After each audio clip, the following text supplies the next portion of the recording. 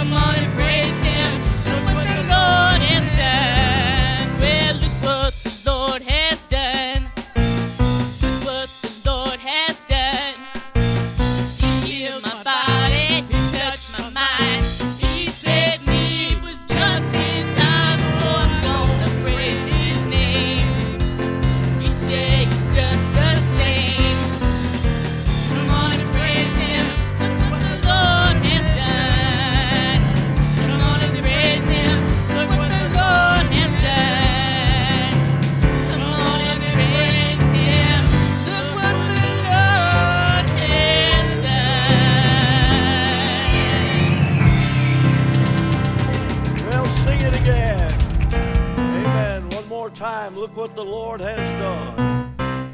Well, look what the Lord has done.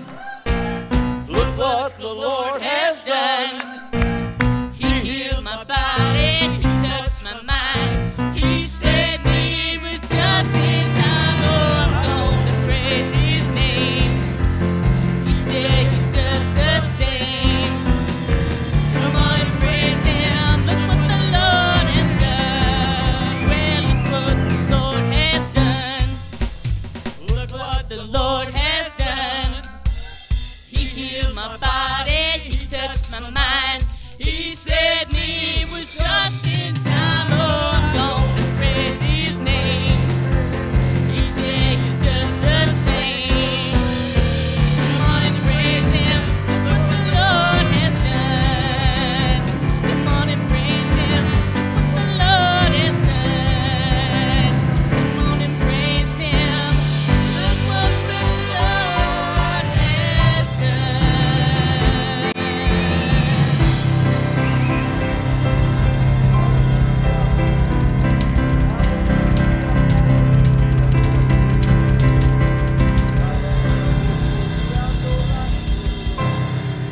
Father, I'm so thankful for salvation. There was good news of great joy, for unto us was born a Savior. Lord, you've forgiven our sins when we confess them to you. You make the slate clean. You take away the old and you put in the new, and Lord, you do all things well. Lord, I thank you for the grace of God, the goodness of the great I am. I pray today, Lord, that in this service, Lord, you'd be magnified and exalted and lifted up on high.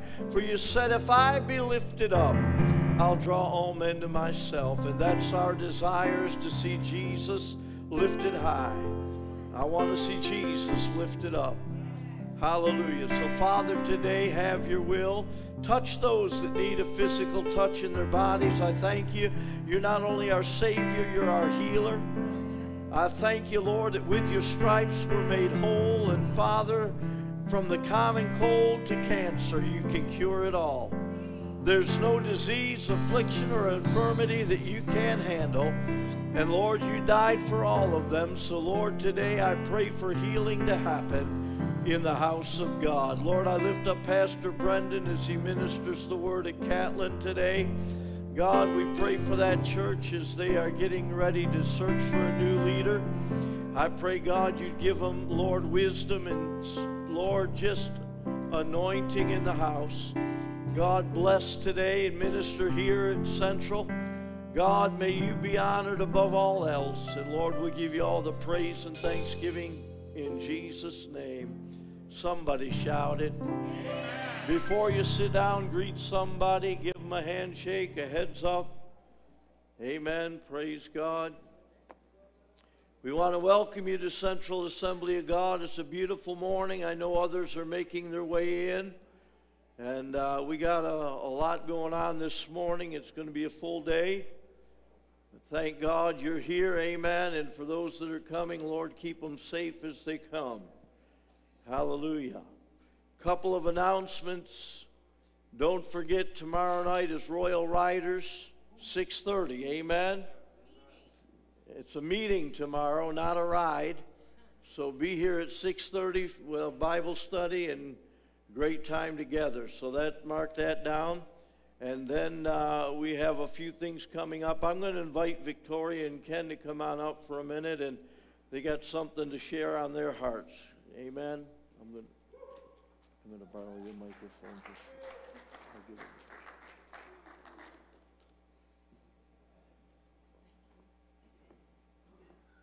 Good morning, brothers and sisters. Good morning.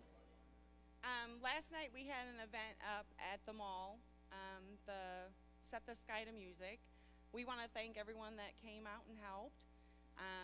We raised $327 for Tammy Twitchell.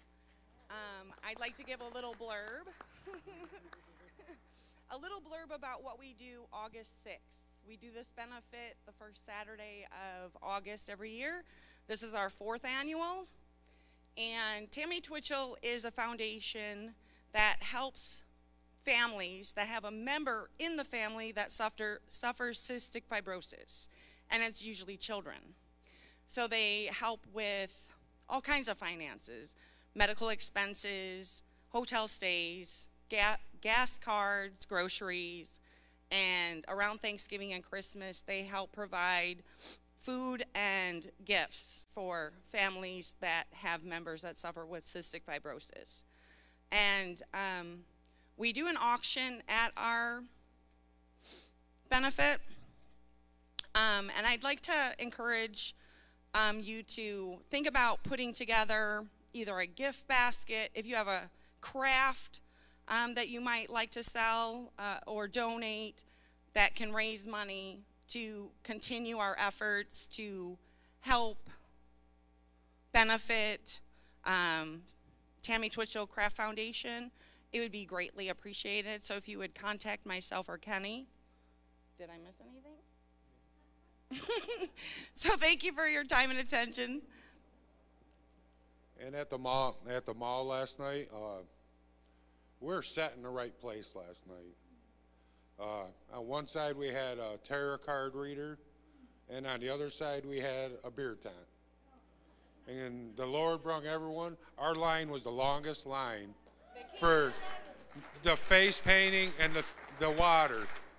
And the beer's not going to quench anyone's thirst.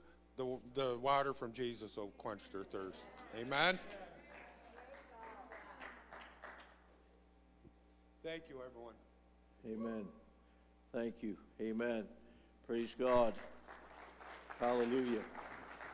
We were able to pass out a number of invitations to our VBS and also to the Tammy Twitchell ride. A couple more announcements. By the way, Jennifer, God used Jennifer last night to minister to the lady who was doing the tarot cards. She began to weep and cry and said, I shouldn't be doing this. And God it was just powerful. Amen. God gave Jennifer a specific word for her about her life, and it hit to the T, and it kind of touched her, and thank God. Amen. So praise the Lord for that. Don't forget the 23rd of July is our Royce Mitchell Invitational Golf Tournament for Speed the Light. And if you're a golfer, sign up for that. Get involved. See Ed Sechrist. Amen. And is it the 9th, Dave? Is there a fishing derby? So we changed that because we have a lot of kids that Graduation. that afternoon. So I changed that. I talked to Pastor Vernon. He's going to make sure it's switched on the calendar. So July 9th will be the men's breakfast, and then whatever the date was in August will be the fishing derby. That way, men can get home and do what they have to do for the graduation. All right, so we do have a fishing derby coming up. I'll get you the date soon. And it's in August when we would have our normal meeting. So I think that would probably be the 13th. August 13th be the men's fishing derby. So mark that down. Amen. And then on August 6th is the ride, Tammy Twitchell ride. Mark that down. There's a lot going on. Just keep your calendars. When you get a calendar, hold on it for the month and make sure you know what's going on. We're an active church, and we keep very busy. We had people out for worship Friday night, and normally this Sunday would be worship tonight, but we had it Friday night out to Park Station instead. Had a good turnout, had a great night of worship. And we thank you all who came and those who have participated in bringing dish to pass and stuff. Thank you. Amen. Praise God. How many came to worship the Lord? Let's stand on our feet and let's give him glory in the house.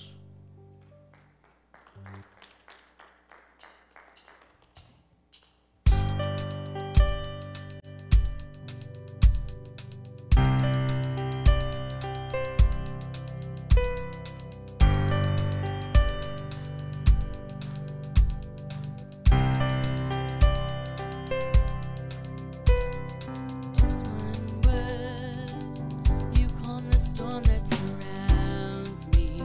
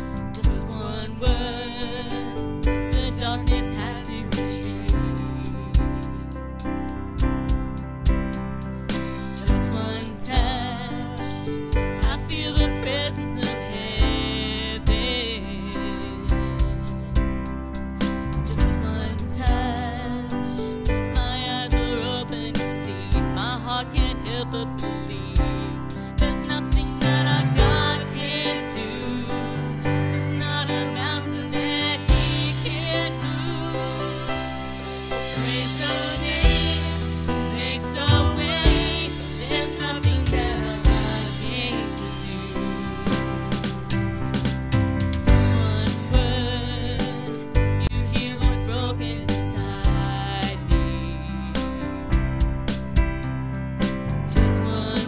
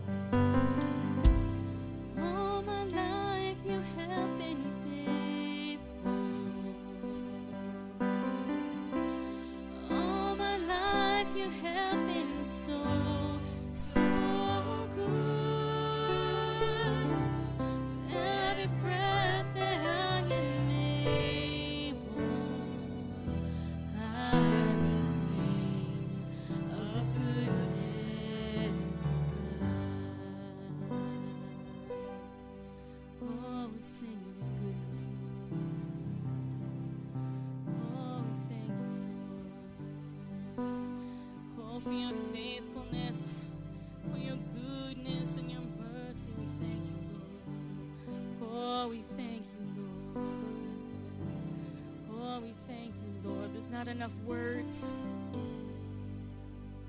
There's not enough words to say, God, to thank you for your love and for your goodness. God, it doesn't sound like enough, but we just want to say thank you. We just want to thank you. We just want to thank you for your love that never ends, for your grace and your mercies that are new every day, even when we don't deserve them. God, we thank you. It sounds so trite, but God, we just want to say thank you.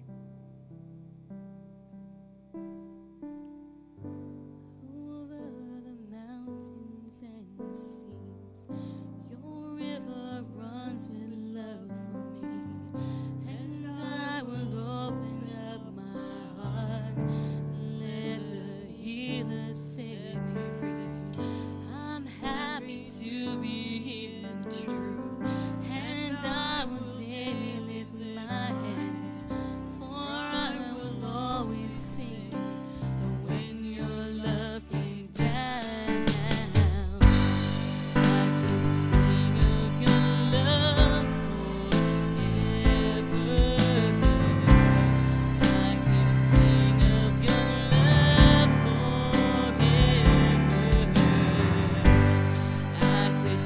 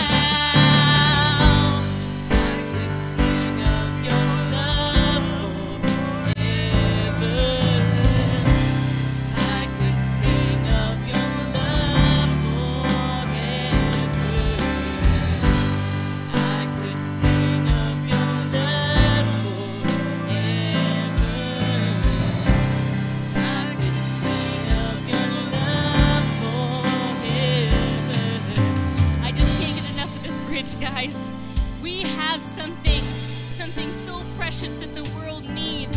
And when they find what we have, when we share with them what we have, they're going to be filled with the joy and the excitement that we have.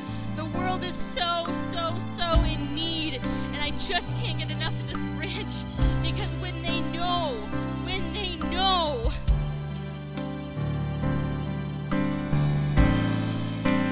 oh, I feel like dancing. Well, it's foolishness, I know.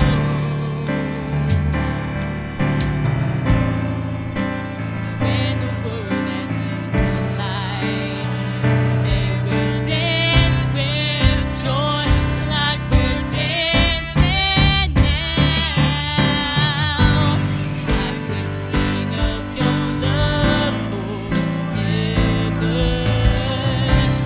I could sing of your love forever. I could sing of your love, your amazing love. I could sing of your love forever. I could sing of your love forever. I could sing of your love of Jesus. I could sing of your love forever. I could sing of your love forever. Over the mountains and the seas, your river runs with love for me, and I will open up my heart, let the healer set me free. I'm happy to be in truth, and I will daily lift my hands, for I will always sing Of when your love came down, I could sing of your love forever. I could sing of your love forever. I could sing of your love forever. I could sing of your love forever. I could sing of your love forever. I could sing of your love forever. I could sing of your love forever. I could sing of your love forever.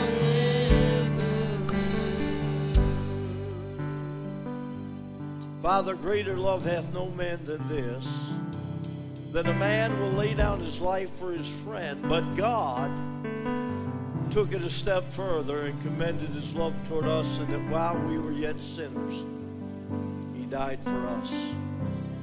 Father, I thank you for the love of God. I thank you. Paul said, it's the love of Christ that constrains me.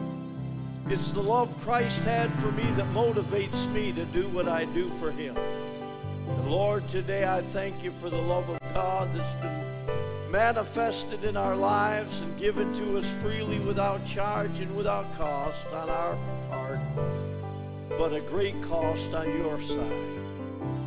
Lord, you were willing to sacrifice everything you are to purchase us back to yourself when Adam sold us out to sea. God, I thank you that today that love is still available and evidenced in our lives. And God, I thank you, Lord, that the world can't give what you've given. The world can't take away what you've given.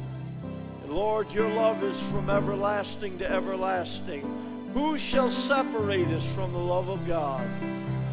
The Bible's clear. There's nothing that can separate us from God's love. Lord, I thank you for that this morning. So, Lord, in this service, let the love of God flow freely. Let the Spirit of God fall heavily. Let the Word of God come forth fluently. And, Lord, I ask it in Jesus' name. Amen. Amen. You may be seated this morning. Today I have the privilege of dedicating 3 children to the Lord. Amen. So I'm going to invite Zach and Katie and the family to come and stand right over here on my right, your left, and Brad, Bianca, and the family to come and stand right here on my left. Amen. I love dedicating children. The Bible tells us that they brought young children unto him, that is to Jesus, that he should touch them. How many know that our kids need the touch of God on their life today? They don't need to be brought up in the way of the world. They need to be brought up in the way of the cross. His disciples rebuked those that brought them, but when Jesus saw it, he was much displeased. He said unto them, Suffer the little children to come unto me, and forbid them not, for such is the kingdom of God. Verily I say unto you, that whosoever shall not receive the kingdom of God as a little child, he shall not enter therein. And he took them up in his arms, put his hands on them, and he blessed them. We find baby dedication, infant dedication, in the life of Hannah and Elkanah, her husband. Hannah was not able to have children, and she prayed to God and said, if you give me a son, I'll give him back to you all the days of his life. And God honored that prayer, and God blessed him with Samuel. And she nursed him and weaned him, and when the time came, she brought him back to the temple and presented him to the Lord and gave him back to the Lord to be raised in the nurture and admonition of God. That's what we do here. We dedicate children. We don't baptize them. We don't sprinkle them because they're not old enough to make that decision. And baptism is a sign that you've accepted Christ and you've made the decision.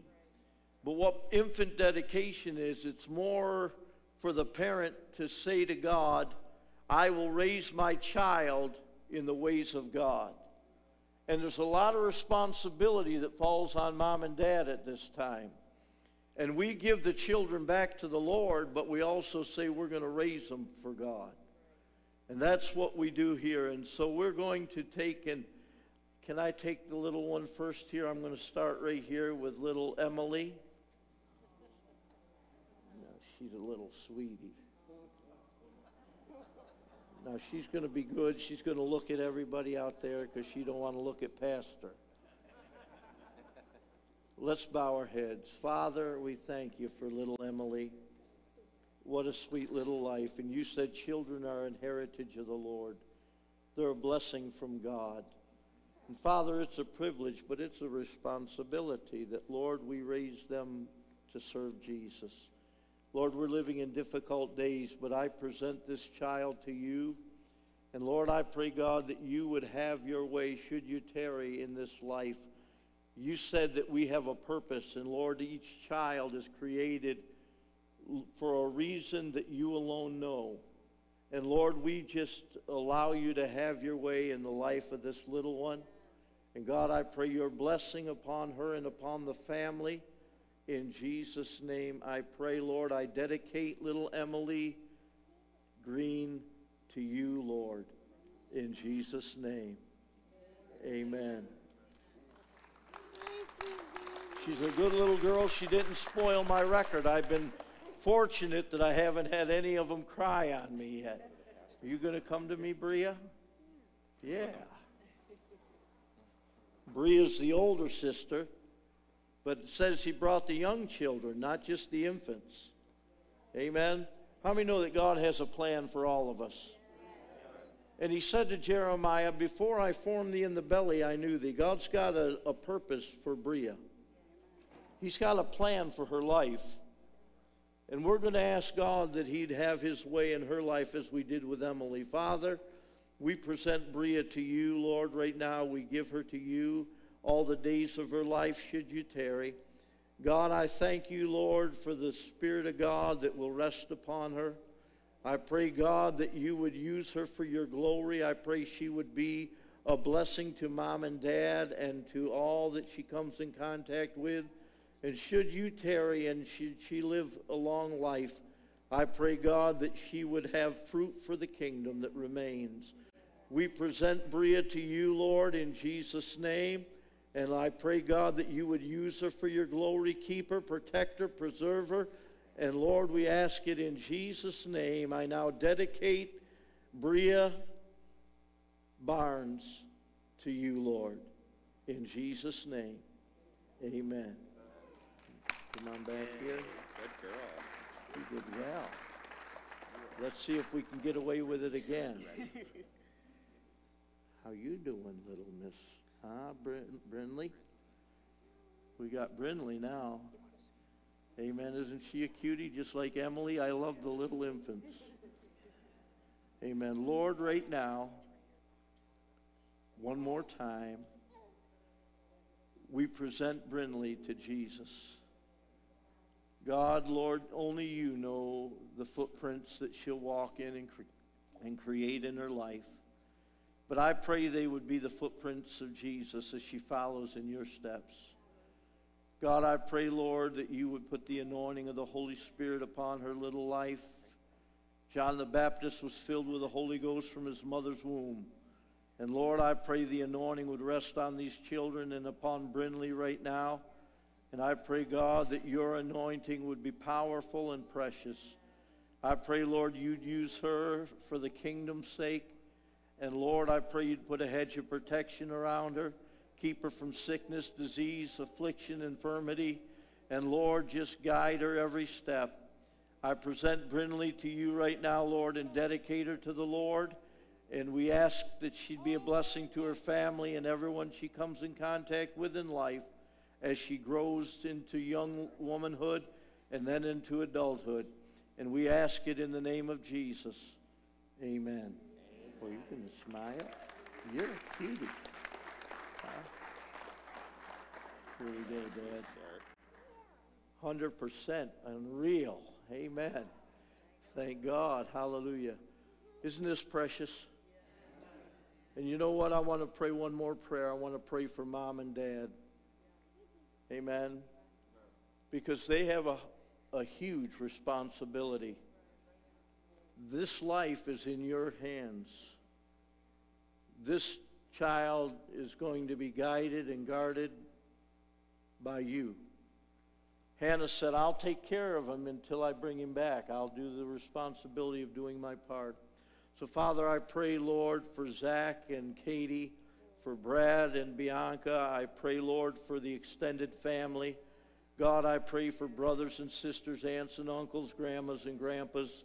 I pray, Lord, that you would give them the grace they need to nurture and to raise these children according to the precepts of God's word. And Lord, I pray, God, that they would find, Lord, a blessing in raising these children. And Lord, I ask it in Jesus' name. Amen. Amen. God bless you. Amen. Hallelujah. Amen. Absolutely. Precious. Amen. And now we're going to move on, not to the little children, but I'm going to have Ed and Dawn come because kids don't stay kids, do they? And today we've got a few, I think. I don't know how many. Let me find the microphone. Is it over here? I'll give Ed and Dawn the mic. We have some graduates. Graduates. Are they here? I hope so. I'll ask Caleb Bowers. Bauer, yeah. There's more than one of them. He's got more than one personality. Caleb, come on up. Jeff Stewart, come on up. Nate Aosa, come on up.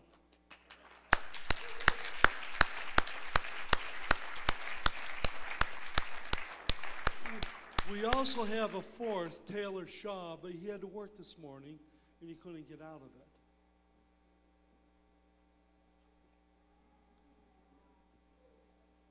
These are our young men that are going to go on and be a future of our church. Now, I do have things to say, but hold on a second. I'll give you that. You gotta open my Bible. Yes, that would be a good thing. We love our young people. These are some wonderful young men, and I would encourage you to get to know them. They are just really awesome, and we are privileged to know them and the things that God has for them in the future. So, Eddie, microphone. Yes. Now, for those you don't know, Caleb is a graduate of Thomas A. Edison High School.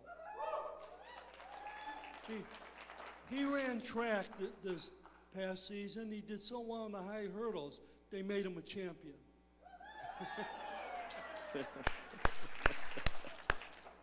Jeff, he graduated from the Corning Payne Post School District. And I believe both are going on to Corning Community College, and which is good. Caleb will be doing conservation, and Jeff, you're doing arts, which is really good because they're needed in the church. Nate is a graduate of Corning Community College, which is why we are honoring him, because it's 80% of all young people that graduate from high school leave the church. Nate has not left the church. So I just want Nate to commend you for that especially. But we have some gifts for you, but gifts first? Or, yeah, I'll let you, the word first, okay. There's a verse that is spoken of many times. People use it when they talk to young people especially, I believe. But over in the youth sanctuary, we have, like Pastor Joe has Focus on Forever, we have our own over there. And it starts out with Jeremiah. It's called The Journey, because we believe every young person is on a journey, because nobody, when you're in high school, knows what your future is really going to hold. You have plans, you have ambitions, but so often people major in something and never do it again. But there's a journey within the church setting, within the Christian life, that needs to be fulfilled in every young person. And our journey over there, it starts with Jeremiah 29, 11 through 13. If you're wondering why I'm reading off the paper, I can make it real big so I can read it. It says, "For I know the plans I have for you, declares the Lord. Plans to prosper you and not to harm you. Plans to give you hope and a future. Then you will call on me and come and pray to me, and I will listen to you." And a lot of people stop right there. But it goes on in verse 13. It says, "You will seek me and find me when you seek me with all your heart." So young men, we are encouraging you to remain faithful in church and remain faithful in following God. Because even being brought up in a church is not enough. Because I know, Caleb, you've gone on mission trips. And you've got a heart for El Salvador. That heart needs to be transferred out into the congregation. Because when they see young people going after missions, they'll want that. And Jeff, you're going into the arts. The arts are missing from the church as a whole. We need young people like yourself to embrace the arts and bring it back into the church and give us that energy that we need here to really reach people. And Nate, your faithfulness. Nate comes in Wednesday night after Wednesday night. He runs our sound for us. And he's been doing this since he graduated out of youth group. He's come in, and it's such a valuable asset to the church, faithfulness. Because when young people see you going on and following after God, they know they can do that. So it's very possible. I want to talk to you about a man named Isaiah. Now, from what I've read, Isaiah was a young man. He was a prophet. He's the first prophet we read about in the Bible. He comes, you have Psalms, Proverbs,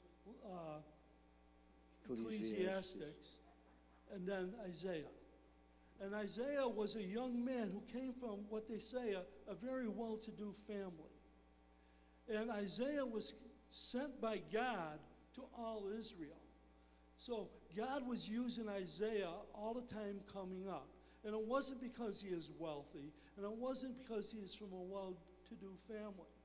I want to read you from Isaiah chapter 6, verses 1 through 8. It says, "In the year that King Uzziah died, I saw the Lord, high and exalted, seated on the throne, and the train of his robe filled the temple. Above him were seraphim. Each had 6 wings. With 2 wings they covered their faces. With 2 wings they covered their feet. And with 2 they were flying, and they were calling to one another, 'Holy, holy, holy is the Lord Almighty. The whole earth is full of his glory.'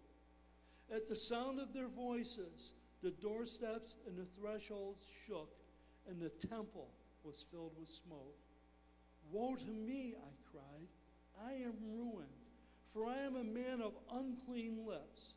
I live among a people of unclean lips, and my eyes have seen the King, the Lord Almighty.' Then one of the seraphim flew to me with a live coal in his hand, which he had taken from the tongs from the altar. With it he touched my mouth and said, 'See, this has touched your lips. Your guilt has taken away your sin and atoned for.' Then I heard the voice of the Lord saying, 'Who shall I send, and who will go for us?' And I said, 'Here I am, send me.'" What I want to point out in all this, Isaiah knew who God was. Isaiah was commissioned to go and be a prophet for the Lord. Isaiah foretold of the birth of Christ. Isaiah was used powerfully. But Isaiah had an encounter with God. He had a mighty encounter with God, to such a point he felt like he was the worst person on earth. And he said, "Woe is me." He felt God's righteousness in such a way, he actually thought he was going to die, till the angel came and put the coal to his lips. The point I want to make is, for you to be used the way God wants you to be used, you need to be found in this house. You need to be found in the presence of God. It's because when you enter in to the very presence of God, and it's like you're seeing him face to face, because you can enter into the Holy of Holies now. That's when your life is truly changed. And that's when God will say, "Who will I send?" And you'll say, "Here I am, send me." And it's something that many of us have gone through, many still have to go through. That part where you have the encounter with God in such a way that you'll say, "Here am I, send me." So with that, we have some gifts, and then we want to pray over you. And one person I didn't, Taylor, if you're watching online, we do have this for you, Lord, because I know you're working. But Taylor Shaw is one kid who, when people come into the youth group, he makes them feel welcome. It doesn't matter who it is, where they're from, Taylor automatically goes to them and they're drawn to Taylor. And how many know we need people like that within our church? We need to be the kind of people, when people come, we go to them and they look and they feel drawn to us. So Taylor, I commend you for that. And this message is for you, Taylor, that you need not to work all the time on the weekends. Be found in the house of God. No, I'm serious. It's easy to get caught up working in a job, and say, I can't make it to church. But when you can, you have to be here, because this is where you'll encounter God. At this altar is where your life will get changed. So it's not just for the young people, it's for everybody out here. Don't ever neglect the house of the Lord. So Don, if you'd like to present the gifts. Okay, let's see, make sure that I give the right thing. Nate, we love you so much. We thank you for your service to the youth group. And I know you're working, and some of those Wednesdays you're not able to make it, but we thank you for when you can. And so God bless you. We love you.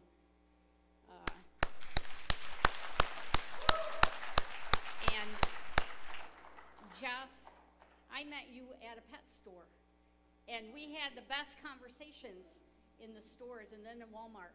And I love this kid. He is just, I could talk to him all day. I love it. And so, God bless you. And I'm so thankful that you're here. And God's going to use you in mighty, mighty ways. And so, we love you. And here is Caleb. We love this young man. He's gone on mission trips. He said yes. He's helped to build homes for people. So we so appreciate it. And as God leads you, I'm so glad you didn't go into the U.S. Army. I'm glad you're in God's Army. And as he leads you and directs your path, maybe next year we'll be able to go. I will be able to go to El Salvador with you. I'm looking, as God's speaking to me to go, and so maybe we'll get to go together. And so God bless you, young men. We want to pray for you. And Taylor, we have a gift for you too. We'll present it to him on Wednesday. So we love that young man too.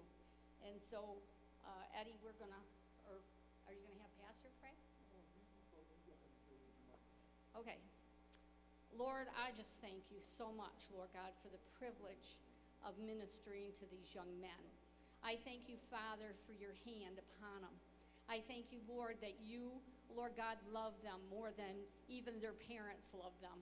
Lord God, you had you commissioned them from the time they were born, Father, for even before you knew them, before they were even in their mother's womb.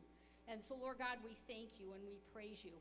And we thank you, Father, Lord God, as we just hand them back over to you, Lord God, on their next journey with you, that they will continue forward with you. And Lord God, they will let you lead. And Father, they will follow you all the days of their life. And Father, everything that they do, Lord God, would bring glory to your name. We thank you and praise you. In your name, amen. Amen.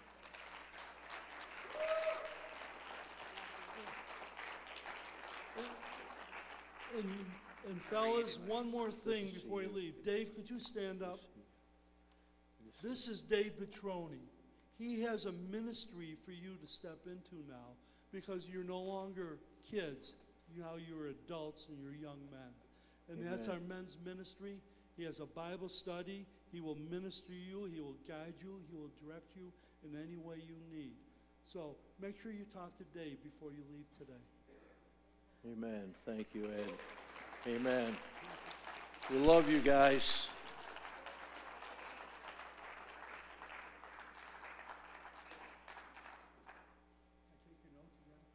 Yeah, last week he took them, so he's trying to take them again. God is good, isn't he? This is not only the future of the church, this is the present of the church. How many know that young people are not the church of tomorrow, they're the church of today? And we heard the statistic that there are a number of young people that when they hit the age of 18, they graduate, they leave the church. It's a large number, but you know, the church needs the young person, amen? But the young person needs the church.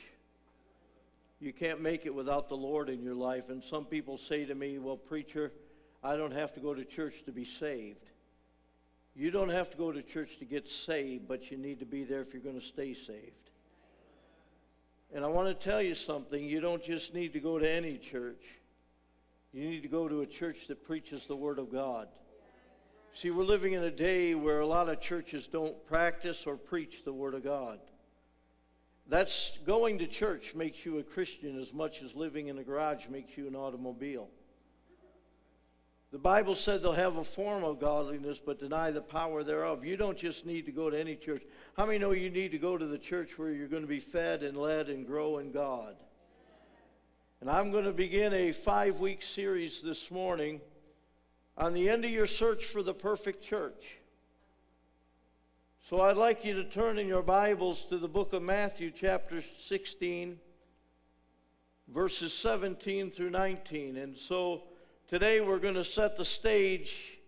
I'm preaching on the theme, the end of your search for the perfect church. And then for the next 4 weeks, we're going to deal with what do we look for in a church. What do we look for when we establish our roots? And how many know that God will call you to a church? I preached years ago from Ezekiel 37 on the valley of dry bones, and when it said bone came together with bone, I was going to deal with the subject of unity.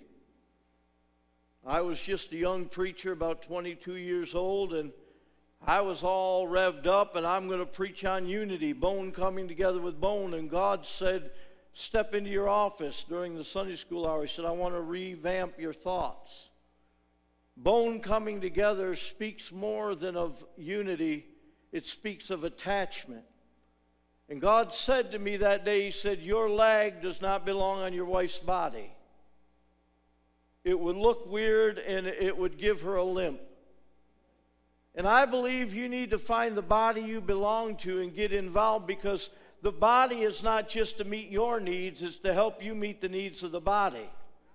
You don't just need to be a consumer, you need to be a contributor. See, people go to church thinking, what am I going to get out of it? You need to go with the attitude, what can I put into it? Because when you give, it's given unto you, good measure, pressed down, shaken together, and running over. And I want to tell you, that's not just monetarily, that's in every aspect of your giving. You get what you invest in. You receive what you pour into. And I want to read verses 17 through 19 of Matthew chapter 16 this morning.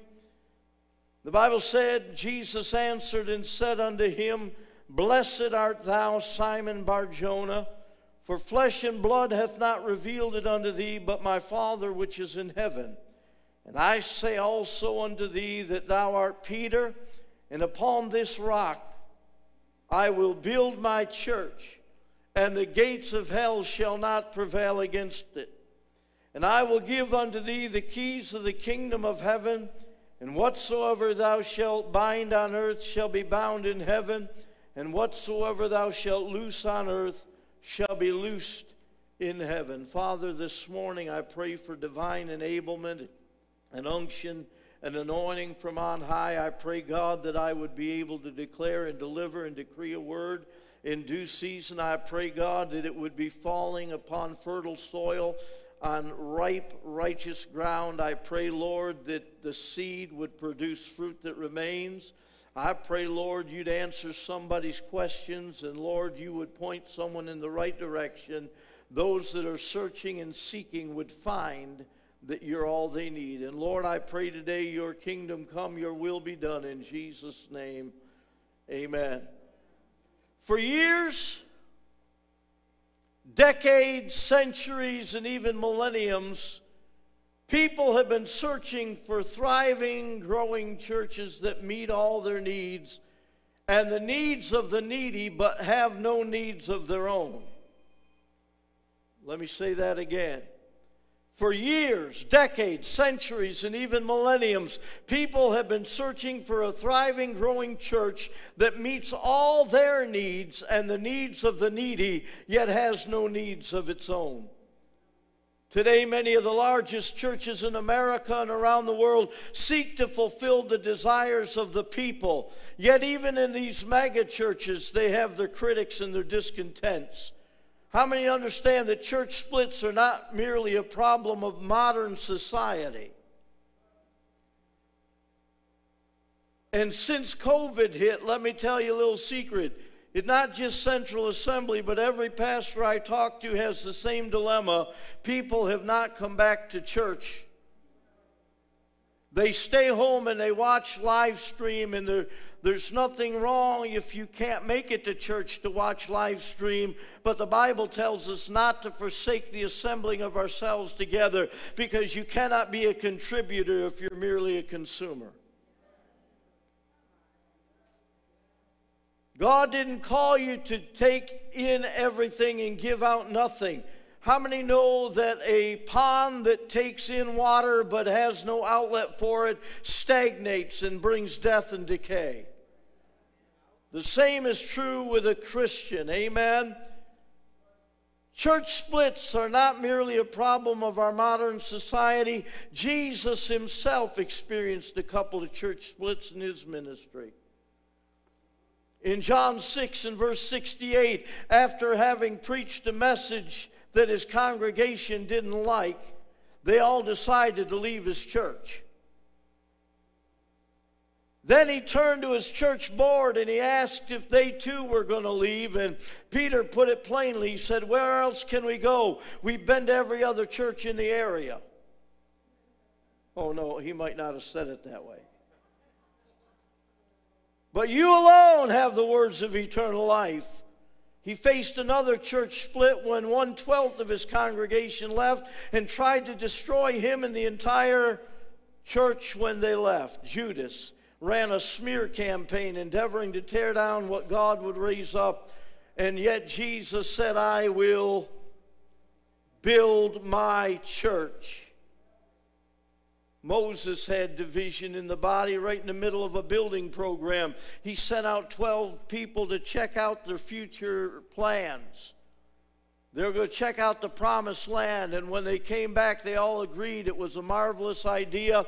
It was a God-ordained thing, but 10 of them said it may be God-ordained, but we can't do it. It's too difficult of a task. So we're going to cause a little trouble and a little trial, and we're going to give you a little grief. Noah, during his time, the worldwide church in his day numbered merely 8 individuals. The church had fallen apart. Only 8 were there. And for all these difficulties throughout history of the church, it's still alive. I said the church is still alive. We're going to talk to you just for a few minutes this morning about the perfect church. These are excuses people use for leaving churches. It's important you find the church you belong to. You need to find the body God wants you connected to. Get in that body and stick to it, stay committed to it, and don't run from here to there. God hates church hoppers. We're tired of chasing sheep from one pasture to another. It's time we birth some new baby lambs. I don't need to feed another shepherd's sheep.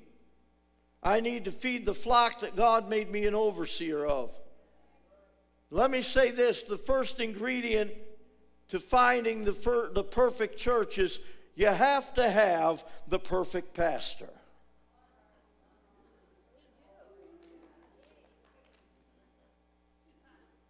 Just don't even go there. God and I have had a deal since I've been in the ministry 42 years. He gets the glory and I take the blame. If it's good, it's God, and if it's bad, it's me. Amen? To God be the glory. You see, everything comes from the head down. Or does it? Polluted rivers can be clean upstream. I graduated from Warrensburg High School in the Adirondacks, and the Hudson River flowed through the town. And how many know that the river got dirty downstream? Down near the city it's polluted, but up there it's pure.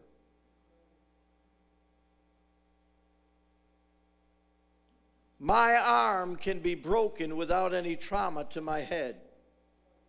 The prodigal's father was not a bad dad because his son went astray. Let me give you the description of the perfect pastor. If you're taking notes and want to critique me, here it is. He's 29 years old with 40 years of experience. I'm only 26. I'm dyslexic. Just reverse the numbers. He has a PhD in counseling, theology, law, and finance. He spends 40 hours a week in prayer and study and sermon preparation, 30 hours every week counseling, 30 hours every week in administrative duties, 30 hours a week in visitation. He's a polished pulpiteer, a diplomatic negotiator, an astute administrator, a legal expert, a phenomenal financier, a professional plumber, a chauffeur, a mechanic, an incredible musician, and an innovative engineer. He keeps in shape, dresses nicely, gets proper rest, and has ample time for his family. In other words, he knows everything and can do it all for little pay and much criticism.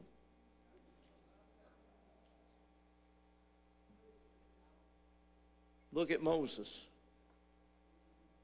Was he the perfect leader? I think that Moses was the greatest leader of the Old Testament. He had a congregation that swelled to over 2 million people. He watched God part the Red Sea. He met God supernaturally at a burning bush. God gave Moses the Decalogue, handwritten in stone, the law of God given to Moses. But Moses wasn't perfect. He had a speech problem. He stuttered. He had a violent temper, and he was criticized for being in an interracial marriage. Korah rose up against him with 250 of the leaders, told him he took too much on himself, and started to cause trouble, and there was a split there, and it was the ground splitting open and swallowing Korah and his 250 followers. His brother and sister Aaron and Miriam said, "Does God only use you?" Begin to cause trouble in the flock, and Miriam came down with leprosy for a week or so.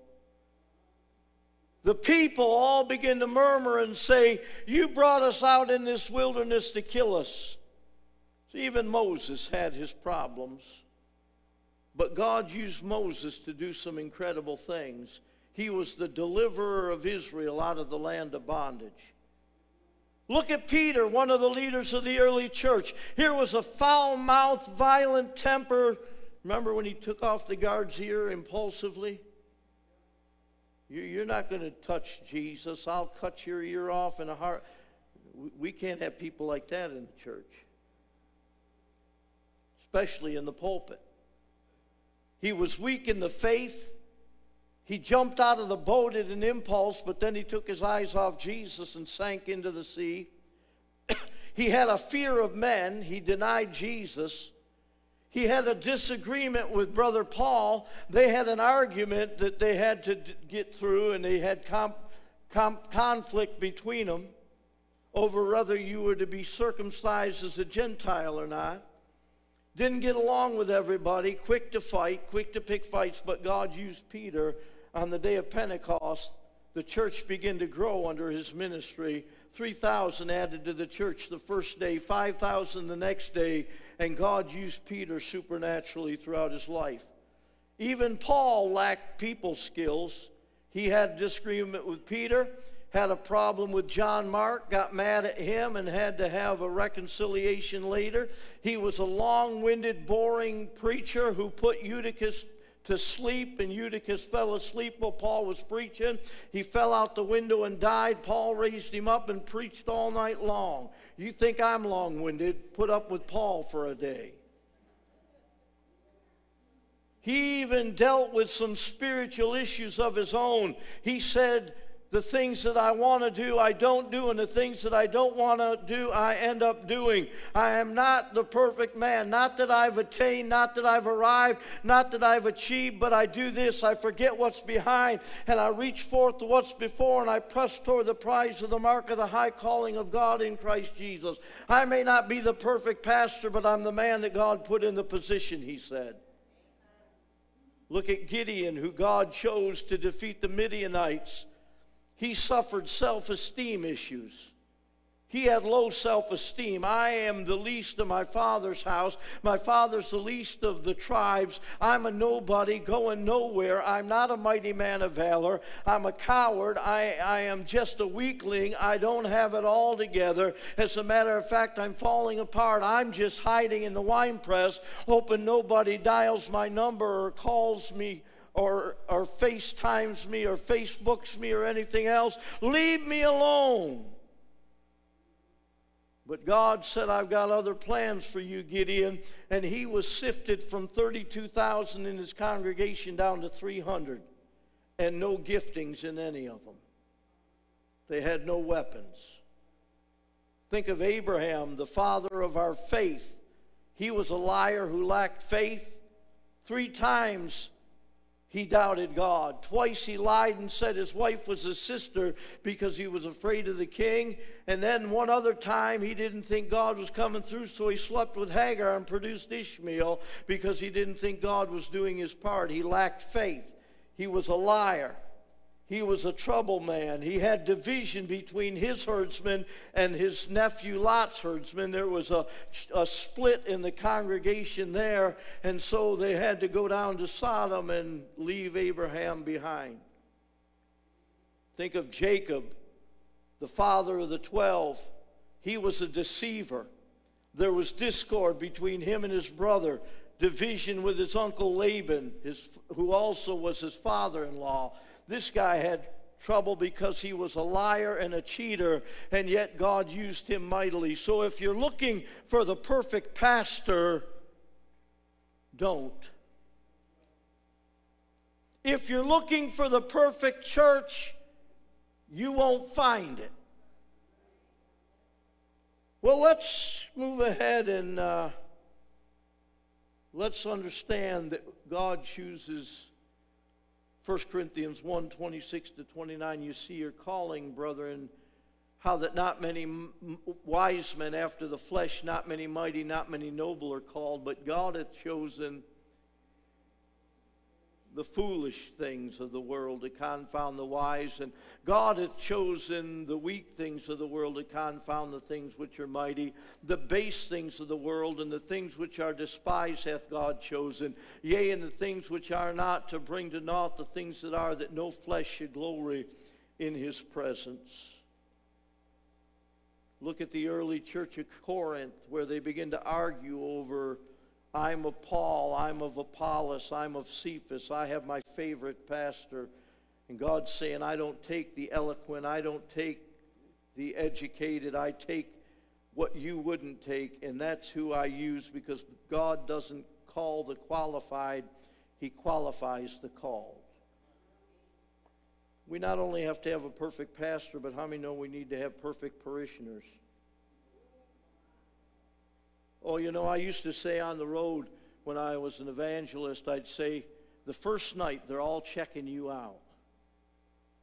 Is this guy a good preacher? What kind of anointing does he have? Can he read my mail like the last guy we had?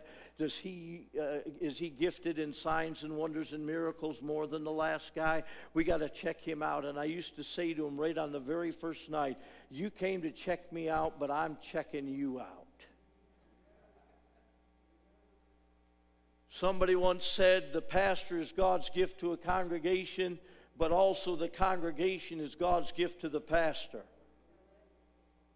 Amen. And I believe it's like a marriage, and God puts you together because you sharpen each other. And iron sharpens iron. That means we're going to rub each other the wrong way from time to time, but we're not going to do it to be destructive but beneficial. And when you're looking for the perfect church, you must consider the congregation. Who's going to be sitting in the pew next to you? It's of utmost importance that you don't expose yourself to the wrong influence or are seen with the wrong people. We must not allow ourselves to be associated with a bunch of hypocrites. We may have some of our own issues, but they're not nearly as bad as the issues of others. I may be bad, but I'm not as bad as you. When Jesus began his ministry on earth, he put a team together. And knowing the magnitude of his task, he'd have to have the right people in place. And so here's the crew he chose. Peter, the opinionated one. Nobody else's opinion mattered, only his. And he was quick to let you know what it was. Others may fail you, but I'll never let you down. James and John were mama's boys, position seekers.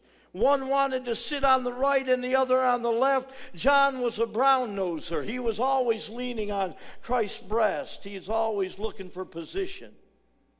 Thomas was full of doubt. He was a skeptic, and he couldn't support the church's vision unless he could see it in black and white. All of them fell apart in the time of testing. Remember in the boat when the storm came up, they all freaked out. Whoa, you don't care that we die? Bunch of wimps. Judas was always criticizing the way the funds were being spent, and the love of money became his downfall. Christ's congregation consisted of unhealthy, undesirable, untouchable, unsanctified, unwanted people, and these people had issues. They had baggage. It got a little quiet between the perfect pastor and the perfect parishioner. Can you imagine sitting next to the woman at the well or the woman caught in adultery who didn't dress like a Christian? Can you imagine if she slid into the seat beside your husband, lady?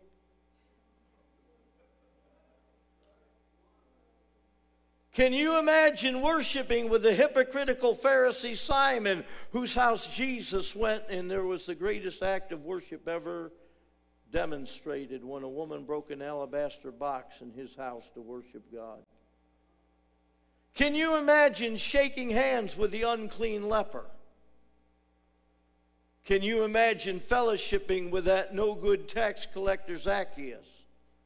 Can you imagine having to deal with that pushy, needy woman with the issue of blood who didn't care who she pushed aside or ran over to get what she needed? Not to mention those noisy nuisance kids and teens who wanted to steal all the attention.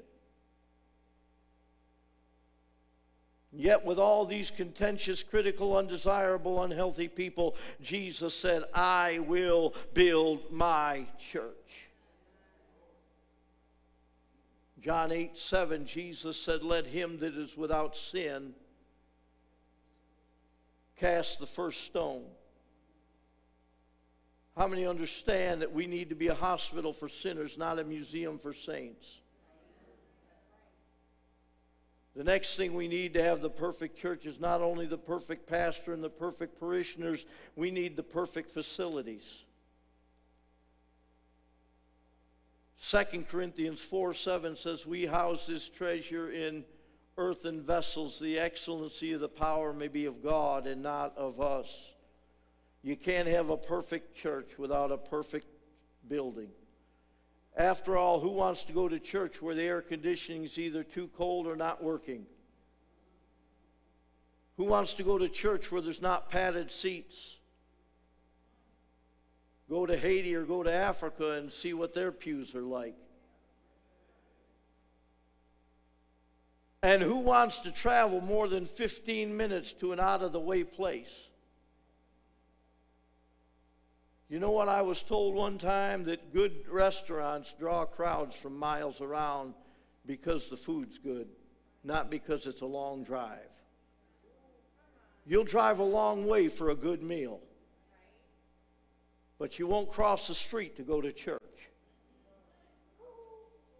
And we even have van ministry, and you don't have to drive. Ouch. Let's look at some of the facilities Jesus ministered in when he was on this earth. He ministered to a crowd of thousands in a place without pews and no coffee bars or snack bars nearby. He didn't have the Missions Cafe serving a delicious breakfast and good coffee in the morning. On another occasion, he stood in a boat in the middle of a torrential downpour, incredible wind gust, and unstable platform that was tossed about by the waves, and there was no restroom facilities at that meeting house. No carpet on the floor at the tomb of Gadara. On other occasions, he'd attend services at the temple. I remember when I was in Hawaii, the Samoans would sit under thatched roofs suspended by poles, and the wind would come and blow those banana leaf roofs apart. In Haiti, if they had chairs, they were old wooden benches with no back support in 100-degree heat. And yet we complain about our facilities now, and we have the latest and greatest. Can't go to church, my back hurts. We could get you some hospital beds maybe and lay them out in the back. You could rest a little more. But these chairs aren't too bad.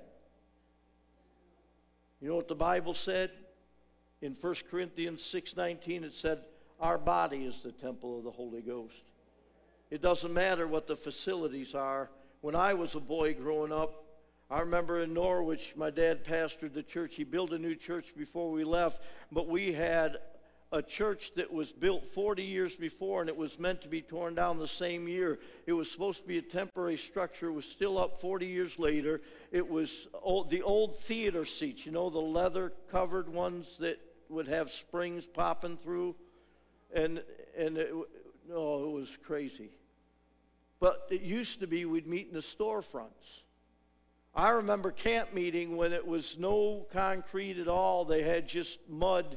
And when it rained, you would be sitting in benches that were in the mud hole. They had sawdust up at the altar, so you didn't worry about getting your suit pants dirty. They were going to get dirty, but your heart would get clean.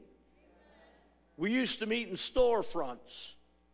Didn't care about air conditioning. How many of you that have been around this thing a long time remember the old hand fans?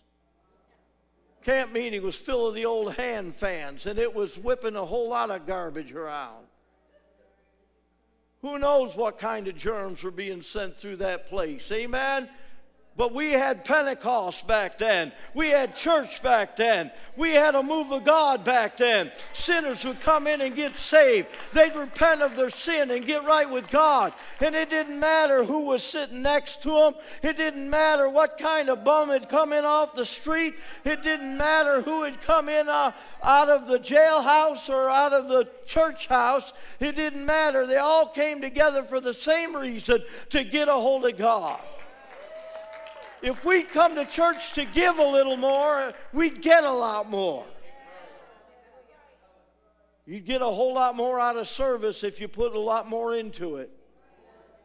Sometimes standing up here to preach, I say, help me, Jesus. I don't know who's awake. I don't know who's asleep. I don't know who's mad. I don't know who's fighting with their spouse, because I get looks like blank stares. It's all right to shout hallelujah once in a while. You can shout amen or shout ouch. Either way, I know you're alive. In spite of all this, he said, I will build my church. Now we're going to deal with the last thing that has to be perfect in order to have the perfect church. And what I'm going to do in the next 4 weeks is I'm going to go through each one of these, and we're going to dissect it, and we're going to talk about it. The last area we want to deal with, it has to be perfect, is we have to have a perfect worship service. Now I'm meddling. That worship service wasn't upbeat enough for me. It wasn't fast enough. It didn't have the right beat so I could shake my booty. I'd rather get in the presence of God than just get my emotions stirred. One thing that we endeavor to have in this church is a move of God, and we covet the presence of God, and we want to come into the worship, not just the praise. Praise, I can't be preaching this because I'm going to preach it in 4 weeks. I'm going to preach about the perfect worship service. But today, if you want to build a perfect church, you have to have a perfect worship service. It's imperative to have professional musicians. Can I tell you, professional musicians often don't rely on the anointing of the Holy Ghost. They rely on the human talent, and you miss God. I told Pastor Brendan, I told John Santulli before when he was alive and leading worship, I've told every worship leader we've had, I don't want a worship leader. Cheryl knows I've said that. She's been on all of the teams. I want a worshiper. If I have to lead you into worship, then I am a cheerleader, and your heart's not in it. You're going through the motions. But if I'm just worshiping, others are going to follow suit. If I'm just lost in the presence of God, you're going to get there too. It doesn't need to be a professional performance. Today we're relying on our professionalism and our productions, but we're not relying on the anointing of the Holy Ghost. We need the Holy Ghost anointing to come in where people begin to snot down their face and tear down their face and have to wipe the tears and snot together off their face because the anointing is rich and real and they can't stop the flow of the Holy Ghost. That's the kind of worship service I'm used to. That's the kind of worship service I want, where I'm not trying to impress people. I'm trying to please God.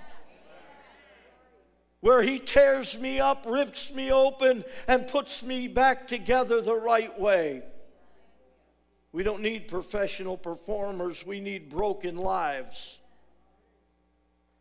You know how hard it is to praise God if the music's too loud or too soft? I will try to praise God, but I was distracted by others. Come and sit up front and you won't be. Can I tell you what? I don't even know what's going on in worship service other than I'm worshiping Him. I don't have to worship Him the way you do, and you don't have to worship Him the way I do. You know, I don't care if you whistle. That's your heart. I don't care if you stand quiet or sit in your seat. That's your way to worship. As long as you're getting into the presence of God, as long as you're bringing honor and glory to Jesus Christ. We are different individuals. We respond differently. The truth is we all have to respond somehow. Don't try to do it the way you think it ought to be done. Do it the way it'll please God.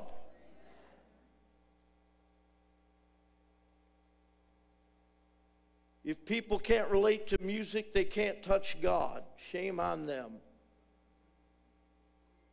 Paul and Silas brought their own band in a prison house. Wasn't even in the church house.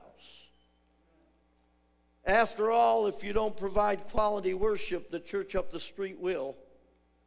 And a good worship team will attract the crowd. Again, I'm not looking for a worship team. I'm looking for a worshiper. Because I want to get into the Holy of Holies. The Bible said that anybody can praise God. You don't have to be saved to praise God. Let everything that hath breath praise the Lord. You don't even have to be human to praise God. The heavens declare the glory of God. But He seeks for those that will worship Him. Worshipers are hard to come by because worship flows from the heart. Again, you'll hear this in about 4 weeks, but praise lifts you, worship lowers you. You praise Him for what He's done. You worship Him for who He is. Amen? A lot of people are glad for what He does for them, but they don't know who He is. Let me tell you, Moses didn't know just what God could do. He knew who God was. God made known his ways to Moses, his acts to the children of Israel. People want to get excited about what God does, but they don't know who he is. God's looking for worshipers, and we need the perfect worship service. Paul and Silas didn't have instruments, and they were so loud they woke up all the others that were sleeping around them. They didn't have backup singers. They didn't have professional performers, but they still managed to see the power of God fall, even when the environment wasn't conducive to a quality worship experience. And in spite of all this, true worshipers will worship him in spirit and in truth. And even when the worship team may miss a note now and then, and they may not be perfect in their performance, God said, I'm pleased with that, and I inhabit the praise of my people.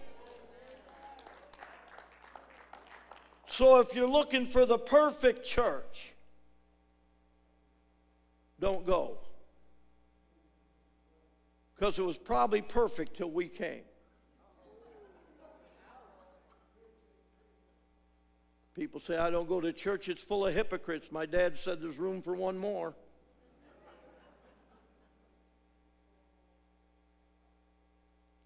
But are you looking for the perfect church? Because although people haven't come back totally from COVID to the church, Jesus didn't say, I'm building my live stream. I love you folks, and if you can't come, I understand that. But he said, I'll build my church. Forsaking not the assembling of yourselves together as the manner of some is. Because church isn't just for what you get out of it. Church is for what you put into it.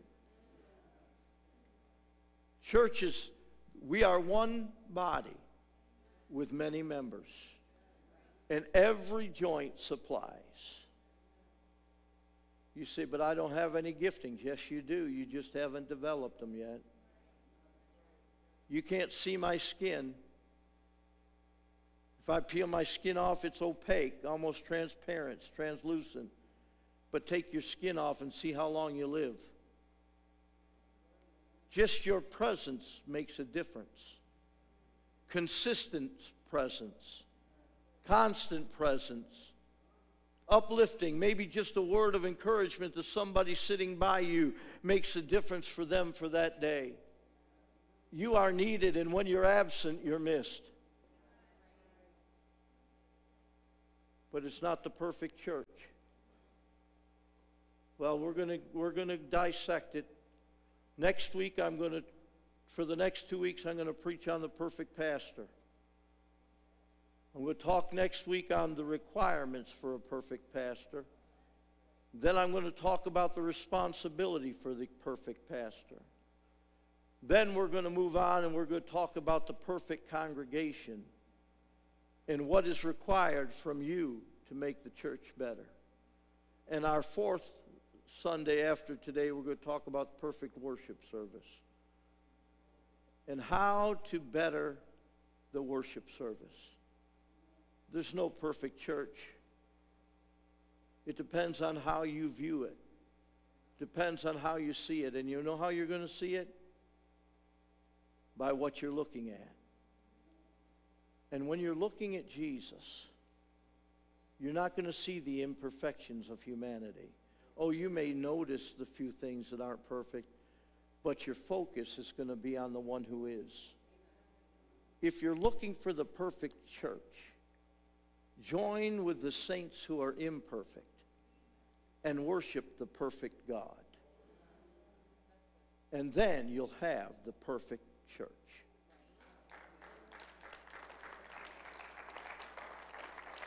Father, I thank you, Lord, that you are building your church. And we're going to discuss what your word says about what is necessary in the choice of the church we attend. And God, I pray, Lord, that you'd give us insights and understanding, and Lord, you would speak to us from your word, not from our opinion, but give us the scripture and the Bible to be our guide. And Lord, I pray if there's somebody struggling with church attendance, because they have not found the church to be a perfect place with perfect people. May they start changing their perspective and looking for a perfect God. And Lord, I pray, God, you would build your church, and the gates of hell would not prevail against your church.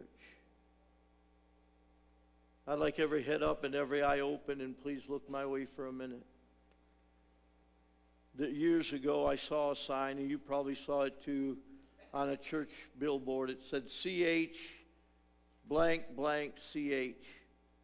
It said, what is missing? You are. How many know that you are the church? The word church means ecclesia, called out ones. The church of Jesus Christ is the body of born-again believers that have accepted Christ and are living for him. It's more than just praying a prayer. It's more than just saying words. It's letting Christ in, and you live for him and serve him. You let him take you from glory to glory. To be a part of the church, you can sit in the pew and not be part of the church. You can be part of a church, but not his church. To be a part of his church, you must be born again into the family. And if you're here today and you've never asked Christ into your heart, or if you're viewing live stream and you've never asked Jesus into your heart, you're not part of the church. You say, well, I don't want to be part of a church. Well, you need to be a part of his church. Because if you're not part of his church, if you're not born again, you're not going to heaven. You need to ask Christ into your heart to forgive you, and you need to let him do that. You need to let him live in you. And if you are not part of the church of Jesus Christ, I didn't say Central Assembly. I didn't say any other church name, but if you're not a part of the church of Jesus Christ, heaven's not going to be your home when eternity calls your name. In order to go to heaven, your name must be written in the Lamb's Book of Life. It needs to be signed on the registry of the church of Jesus Christ. You need to be a member of his church. We are members one of another, one body, one family. I want to ask you a question today. Have you asked Christ into your heart? Are you part of the family of God? Are you part of the church of Jesus Christ? Is he the Lord of your life? Have you asked him to come in, and are you living for him? The words don't mean anything unless you mean them in your heart, and when you pray them, you apply them. God, I live according to your word now. I live according to your will, not my will. He's going to say to some that think because they've done a lot of works, oh Lord, we've cast out devils, we've prophesied in your name, we've done miracles. And he's going to say, I never knew you, depart from me. It's not your religion, it's your relationship. It's not the works you've accomplished, it's the life you've lived. Have you submitted your life to Jesus Christ? That's when you become a part of the church of Jesus Christ. If you have never asked Christ into your heart and you want to be part of the church of God, the church of Jesus, I'm going to ask you to do this. Stand right where you're at, come to this altar and meet me here, and I'll pray with you. You're not joining this church. You're not pleasing this preacher. You're saying, I want to be a part of his church. I want to be part of the ecclesia, the called out ones, those that are separated for him and by him. If you want to ask Christ into your heart, just come. Nobody's going to be mocking you. Stand right there, and I'm going to come right over and meet you here, and I'm going to pray with you. Are there others that you want to come and make Jesus Lord of your life? Amen. This is precious. We've already had one accept Christ before service started, so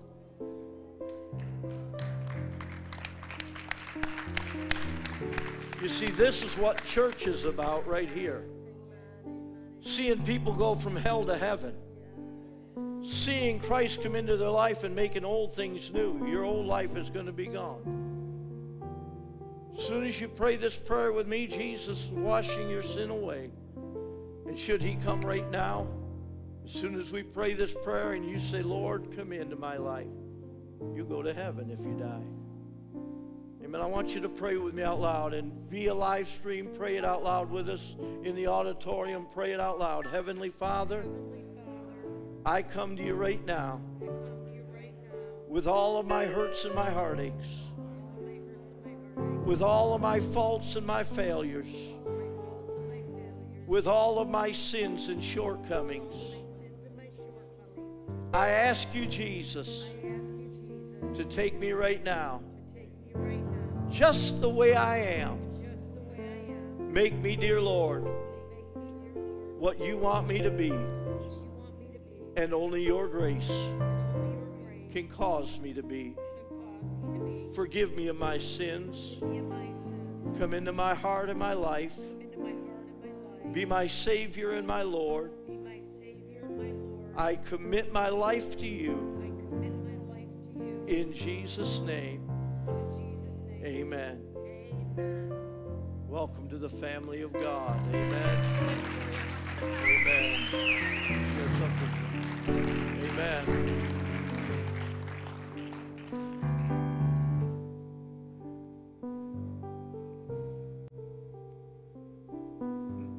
Not upset, just happy.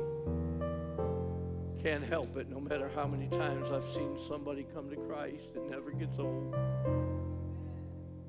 If every week somebody came and gave their life to Christ, it wouldn't get old. Thank God there's new names written in glory. Somebody just went from hell to heaven. I don't know how that makes you feel, but that makes me feel good. That tells me the church is doing its job. Because we're here to point souls to him, not to draw them to us. Hopefully when they come to him, they'll come here because they can grow properly in God. And I believe in feeding the flock. We're going to talk about that in the days and weeks ahead. Why do we choose the church we choose? We're going to talk about that. What do we look for when we're looking for one? Because how many know not just any church will do? Not just any church is good enough. If it doesn't preach and live Jesus Christ, if it doesn't preach and live the Word of God, it's not church. It's a social club. His church will preach him and live him and promote him and produce him. It won't just tickle your ears, because in the last days they'll heap to themselves teachers, have itching ears, say what you want to hear, but not care where you spend eternity. I want to tell you, I would rather hurt your feelings and spare your soul than spare your soul and appease your emotion. Let's stand this morning as we close in prayer. Father, let us be the church, the true church of Jesus Christ, by winning souls to Christ, by seeing the lost found and the searching satisfied. And Lord, may we go into the highways and hedges and compel them to come in, that your house may be full. This is not our house. If it becomes our house, it stops being your house. I pray when people come in the doors of this facility, they would find themselves in the presence of God, not in the professional production of a man. I pray, God, that everything said and done would bring glory and honor to Jesus. And Lord, I pray it would point people to Christ. And Lord, I ask this in your holy name and for your glory alone. Go with us as we go to our houses and our homes. Protect us, preserve us, and keep us. Bring us back again next Sunday again, ready to worship you. In Jesus' name I pray. Amen. Before you go, this altar remains open if you need a touch of God physically, spiritually, emotionally. We'll be here at the altar praying for people, so You're free to go, but go quietly. And if you need to be here at the altar, come and receive a touch from God.